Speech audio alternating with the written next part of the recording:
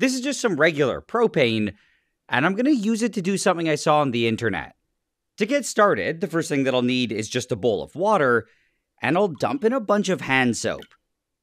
Then after that, I can open the propane and lower in the hose, and it starts making some nice bubbles.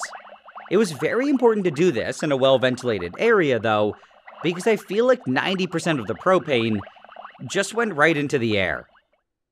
After a while, I eventually felt that I had enough, and I was able to scoop some out. This left me with a handful of what just looks like regular bubbles, but they're definitely a lot more dangerous.